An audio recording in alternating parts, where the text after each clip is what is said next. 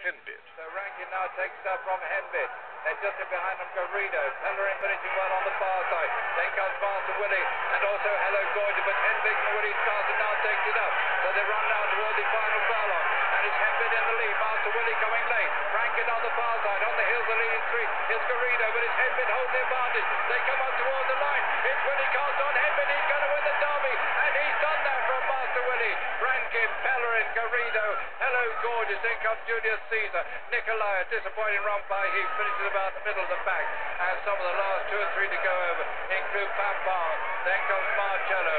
Last over the line is Majestic Star. And so Willie Carson has picked the right one.